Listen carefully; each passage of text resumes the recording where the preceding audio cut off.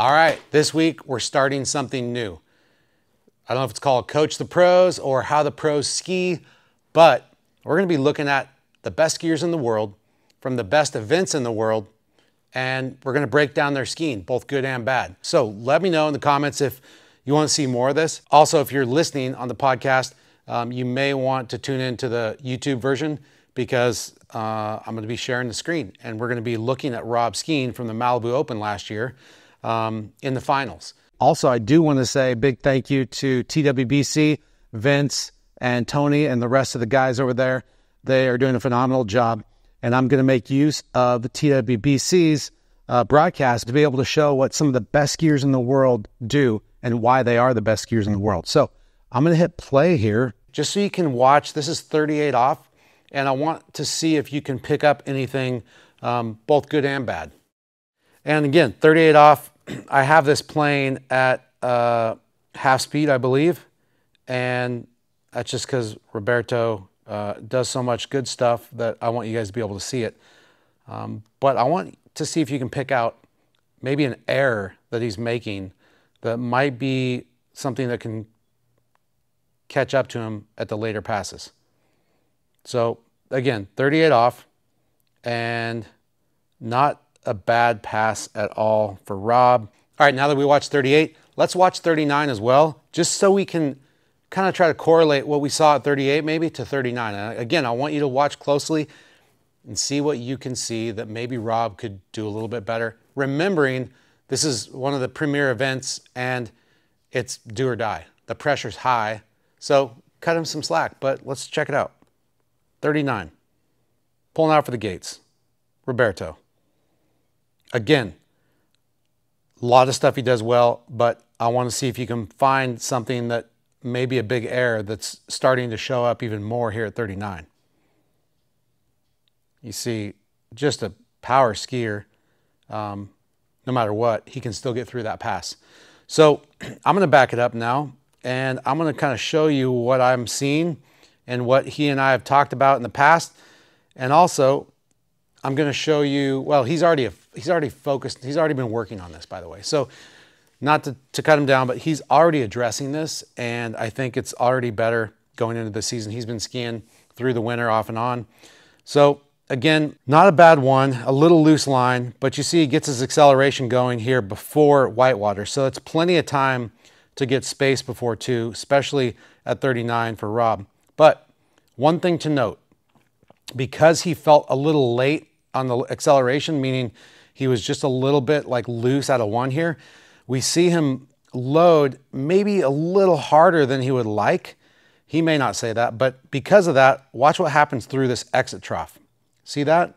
Where the femurs, and we're not going to get deep tonight, but we're just going to talk about a few things. Where the femurs get almost 90 degrees to the water, to his shin, or almost parallel to the water. If you see yourself or other skiers get stuck in this chair position through that transition, often that means there was a lot of load leading up to that transition that you couldn't manage.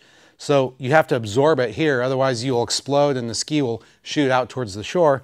But the result of that is your center mass gets stuck behind your feet. So if we drop a straight line down from the center mass, that means the center mass is, here, let me get more centered.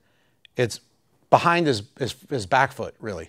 So that means he's now in a decelerating position. And you say, okay, well, he's transitioning into two. He should be decelerating. Yeah, 39.5 off, things are scary. But the problem is, if you decelerate too quickly, you end up taking a straight path at the ball. And you end up losing line tension. And we'll see here in a sec what happens to Rob going into two. And he's still hanging on with two hands, but you can see he's starting, just by the way he's shifting the handle, he's starting to transition more of the load to this arm right here, to that trailing arm. And because of that, you see him come off the handle a little sooner than I'd like, okay? And as he comes off the handle, we know he just left a bunch of swing on the table, meaning he could have got more swing out of the situation and higher on the buoy earlier, but as soon as he lets go, watch the spray off the ski. Right now, the spray off of his ski is, let's see if I can get a good color, is behind his body. The spray's coming off nice and flat off the ski. As soon as he lets go, watch the spray. Do you see that? Suddenly the spray is coming off much steeper, and you can actually see the effect of the spray. The ski now just set an edge. Now at 39, I'm getting very nitpicky because he's one of the best in the world. I can do that without hurting his feelings. But this applies even at 32 miles an hour, 15 off. This idea of not necessarily giving up to the boat or releasing the pressure off of that lead arm so soon. And I'm going to have a couple caveats at the end of this, so make sure you stick around because I'm going to talk about a few amateur skiers and a few rules that apply to what I just said. Let's back it up a bit. He gets compressed, so the ski is quite a bit out in front of him. It's very hard now to climb back up over the ski. In other words, for him to get a center mass from here all the way over to here, so to speak, for him to make this move up there, in the amount of time he has left before it's time to actually execute the buoy, before he gets to apex, it's a slim chance. So he's got to deal with this now, the situation of kind of allowing that ski to get too far in front of him. But he does it beautifully. But you'll notice as soon as he lets go here, that spray comes off the ski. You see that? Just for a second, right there. And as that spray comes off the ski, that's when his line goes from more outbound to now more straight at the ball. That's the moment that it happens. But then he has to flatten out. Watch the spray. You can tell a lot from spray. So now he set that edge a little too hard, and he's got to trim the ski out or get it off of a roll angle so he can still keep going outbound. And because of that, you see that spray is hidden behind his body again. But it's less than ideal because that initial edge that he set by kind of coming off the handle back a little bit and coming off the handle too early has now set him up for a straight path at the ball. He's managing it, but you'll notice he's squeezing for the extra width. Can you see him just stretching? That arm goes high, that reaching arm, that off arm, and he starts to fall in right here because the line's loose, all right? Now, he can manage that, but a lot of us skiers, a lot of us amateur skiers cannot. Now let me back this up and play this half speed just so you can kind of see, now that we've talked about it, from buoy 1, okay? And this is more than anything, I'm just trying to kind of pull the curtain back on how I view skiers and how I kind of, one way I will assess a skier, pro or amateur, and some of the tools I use to assess that. So let's go half speed just so you can kind of see it a little bit better. Little loose line, digs a little extra hard, gets bounced there, gets pulled inside, loose line, has to manage it. You see how fast all that happened. That was really fast, and that was half speed. Let me back it up just for the heck of it while you're still here listening, hopefully. And let's watch this whole thing at full speed, just so you can see how insane it is what these guys do and what you do as an amateur, because even at 32 miles an hour, 15 off, things are happening fast. You know that. I don't have to tell you that. Watch this, real time. See if you can pick out what happened, what we talked about. It was subtle, right? It was subtle, but I'm gonna let him finish this pass out because I wanna get to 41. And now you can start to see some things that we talked about, hopefully, previous to that. And let's get to 41 because this very same thing catches up to him. So here we have 41, and notice how, I'm gonna play at full speed, how the very same thing ends up happening to Rob. It just shows itself even more at such a short rope. It happens even into 1. And you see he's really narrow at 2, tries to stretch, catches the rope on the tip of the ski, and he's bummed, but hey, he's in the finals of the Malibu, so no big deal, right? So a couple things. Let's just take this with a grain of salt. I'm gonna go half speed. Now watch what happens here. Again, Rob's one of the best in the world at his alignment and his stance on the acceleration phase. That's where you generate a lot of angle by generating speed, right? And then that's where you generate that swing up on the boat, whether you're 15 off, 32 miles an hour, or 39 or 41 off. But notice how he's a little compressed. Notice how he's in a bit of a squat with his hips. And that gets his center of mass just a little bit back. So you see his center of mass is a little bit further back than it would be if he was more extended. Think about this, right? Standing just a little bit taller, coming into that weight crossing and trying to not buckle under the load would get his shoulders a little higher, and his head a little more balanced over his feet. And just that little extra shift in mass by staying taller and driving towards the tip of your ski, towards the first wake, can make a huge difference in outcome. Just wanted to point that out. That was a total aside, by the way. So notice though, because of that compression he got, watch how much he gets compressed here at the second wake, at the exit trough rather. Because of that, he gets pulled inside, has to let go. Notice how early he lets go. And now he's on a straight path to the buoy. He miraculously gets around it and he does some Houdini trick where he doesn't fall, right? Now, he's actually not a bad spot in my opinion. But again, he comes off the handle a little too soon here. See that?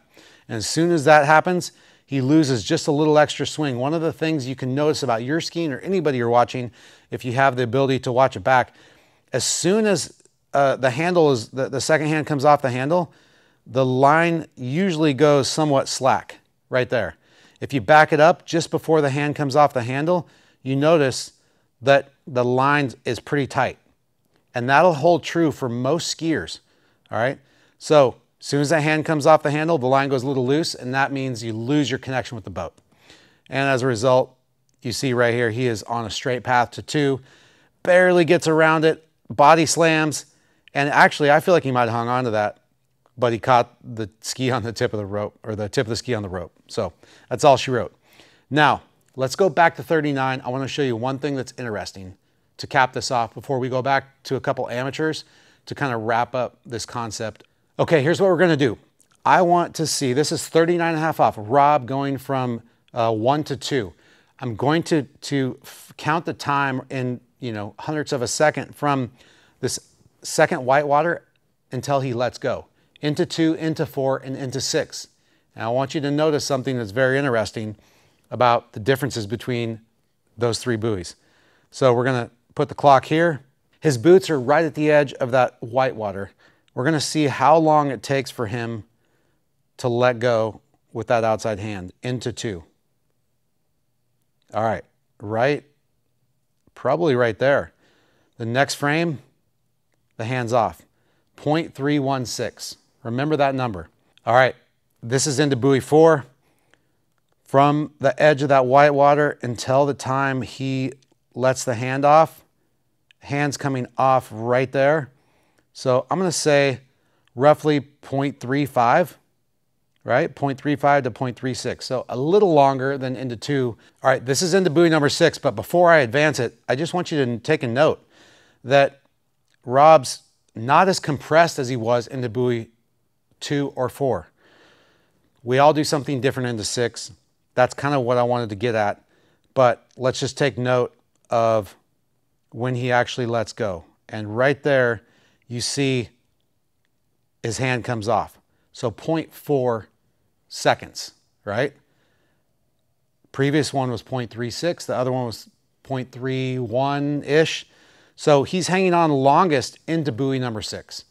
Now, I don't want to get too much in the weeds, but what that tells me is what he's doing into buoy 6 is not freaking out about being able to make a turn without slack. He's not worried about being able to get to buoy 7. So the anxiety is lower into buoy 6. And because of that, he does a couple things different. He doesn't load quite as hard into the wakes. He loads a little longer with his body away, but because of that, he's able to stay more over the top of his ski. If we go back, so the wake crossing into 4, and you see how compressed he gets right there, right? This is from 3 to 4. Much more load in the system through his feet and through the rope. We can tell because he's getting compressed, and because of that, he gets pulled out the back. Now, into 6, again, to review, he's a little taller. He's not loaded quite as much, especially through centerline. He's already coming off load, and because of that, notice how much more over his feet he is and less compressed. Mass is almost right over the middle of his feet, right here into 6. And we know, because we did the clockwork, he holds on longer into 6 because of it. So those are some takeaways, I think, from Rob. Even in a high pressure situation, we know this is one of his weaknesses. He's got sometimes a tough time coming out of 2-4 very cleanly. And I think this is one of the things that he could work on. He already is working on, just as a side note, but it's something that a lot of us could work on. Oftentimes it's finding the things that we do well, or where we do the things that we want to do, where we already do them well. Sometimes people pull out for the gates phenomenal with alignment, with stance, and then once they get in the course, that same cut to the left, they squat, they sit back. So just be on the lookout for these things, because these little moments in your own skiing or other people's skiing can be very powerful in being able to not hack the system, but take something you may already be doing really well in another area, maybe outside the course, and be able to bring that into your skiing in the course. So before we wrap this up, let's go show a different perspective of the same thing and talk about those few caveats about just simply trying to hang on with two hands longer. So here we've got my good friend, Dan Lefevre, great skier, been doing it for decades, into 39.5 off. And I want to point out kind of the good version of this management of not only driving into the wakes, but also managing that outbound swing. So let's watch Dan here as he moves into the wakes. He wasn't skiing very good if you asked him here this set, here at the Ridge a couple years ago, but I think he was skiing plenty good. So you notice that as Dan comes outbound, he's still hanging on with two hands, and he hangs on almost until he sets that new edge. And that's quite a good effort into his offside turn. Now, what I want to show is the same thing that we just talked about, where he lets go with two hands. I want us to look at the drone view to see if we can notice any kind of inconsistency or kink in the skier path. Zoom in on the drone view, and now watch his path. Same pass, same exact pass. And there's very little, if any, kink right when he lets go on his path. His path is pretty continuous there. I think you would agree. Now, let's zoom out so we can see both at the same time. And let's just watch him turn two here. Not a bad two. I think this is 32 off maybe. Driving into the wakes, great drive. And we see him transition. He stays quite tall. He's got both hands on the handle. He's controlled and he's balanced with the load through his arms, right? He's not too heavy on one arm or the other. He hangs on, keeps the handle close, and then as he lets go only when he sets that new edge and his body has rolled to that new roll angle, the pre-turn roll angle. Then he lets go. And again, notice how his skier path, there's really no kink, or you can't really tell when he lets go, to be honest. Maybe just a little bit, but it's very hard to see any kind of inconsistency, again, in his path into the ball. It's pretty continuous line. Now, I'm not going to pick on her, but I've got another skier here, Miss Yenna Grubbs, and we're going to talk about the same thing. So let's watch Yenna here. I believe this is 22 off, so the wake sucks. And you'll see her get kicked a little bit, and you'll see her start to get pulled in. And this happens to a lot of us. So you see this shoulder, she's getting pulled kind of over the top and to the inside because she got kicked out the back through the wakes, right? And this happens to a lot of us right there. She kind of got kicked, bucked, and now she's on this weird path where she wants her ski to keep going out, but her body's getting pulled in. So she's at odds. And because of that, she has to let go right here a little early, okay?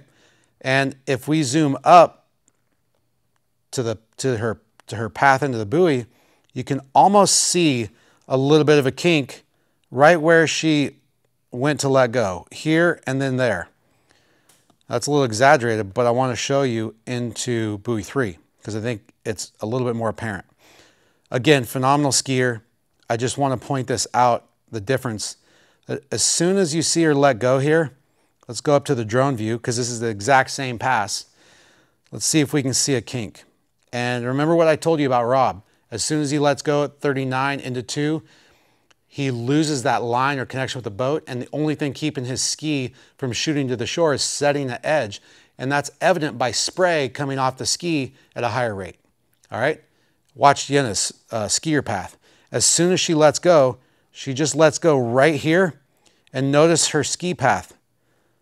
See how it gets wider? So you've got an inner ski path, and you've got this outer ski path right there. And for a moment, through this phase right here, it gets wider, that's because the ski goes from tracking to smearing or skidding, okay? I know I'm getting in the weeds. I'm sorry. I love this stuff. So it's hard to keep it short and sweet. But my point with all that is if you watch Jenna, you can correlate directly. Right when she lets go of the handle, not only does the rope go slack as soon as she lets go, see it's tight here, as soon as she lets go, it goes slack. You see that? But also, as soon as she lets go, that's where you see her ski go from tracking to smearing right there. And if I just go back and forth a couple times, you'll see that. Let's go, ski smears. We often prepare, we jump to the inside, we want to slow down, we want to prepare to turn. And by letting go with that offhand, we lose the line tension and we set that hard edge on the ski. And you see that ski immediately go from this kind of outbound trajectory to suddenly right here, it's now on this down course trajectory. And I really just wanted to show you two perspectives of the same exact pass, what it looks like from the boat here. And of course, she's got loose line the whole way into the buoy because of it, but she knows how to manage it. But also what that same thing from the boat view looks like from the drone view. Now, there's one thing that you must do. This is my buddy Jeremy. Jeremy's a great skier. This was early in the season, so he wasn't skiing his best. But I want to point out, sometimes you lose direction not by giving up to the boat and letting go with two hands like Rob or like Jenna here, but you lose direction much before that. You lose direction by kind of overloading here and getting stuck in the back of on the back of the ski, and then having to give it up through the wakes, right? So what do you imagine that path is going to look like? Because I have Jeremy's path too. Let's go back and look at that. Instead of the kink in his path being when he lets go with two hands or with one hand, the kink in his path actually looks more like it's happening right there, right here behind the boat. That's where he suddenly changes directions, and you can kind of see that where he was motoring along, and then bam, he just ends up getting pulled more towards the buoy right through the wakes. And that's one of the things that it's kind of a prerequisite for dealing with what I've been talking about this whole podcast, that kind of idea of trying to stay strong with your lead arm going outbound, that back arm, some people call it, going outbound and not letting go with two hands until you figure out how to set that new edge and find even stance through your feet. But you can't even worry about that if you end up overloading going into the wakes and you can't hold that load that you've created through centerline. And this is at 30 miles an hour, 15 off, or 41 off, 36 miles an hour. So the key is, obviously we want to maintain our swing outbound, right? We want to maintain our connection to the boat as far outbound as we can. That's where two hands hanging on, keeping your body close to the handle, not getting pulled into the back seat can really help. But one of the prerequisites for that is you have to make sure that you're building progressive load by having the right stance, right?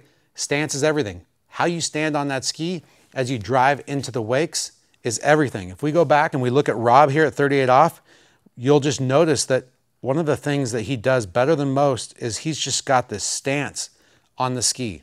Shoulders, hips in alignment, driving forward towards the tip of the ski. That should be what you aspire to if you're an entry-level or mid-level amateur skier. Obviously, that is the most important fundamental of it all. So we talk about a lot, FPM. But obviously, if you're doing that well and you're maintaining that load through the wakes, then the next thing that you have to think about is what are you doing from centerline outbound? Because this zone over here is where most people are giving up most of what they generate into the wakes. Most people are giving up 80% of what they build when they move outbound. And this is one of those fundamentals. Glad I could share one of my buddies' sets here from a great tournament. And yeah, let me know if you like this. I would love to do more. Let me know what pro you would like to be coached next, and maybe we'll keep this thing going. So thank you guys for joining. Make sure you subscribe on YouTube and subscribe anywhere you get your podcast. Just search FPM Podcast. And please don't hold this against Rob. He's one of the best in the world. but I just had to kind of break it down for you because it's fun. And if you like it, we'll do more. Thanks, guys.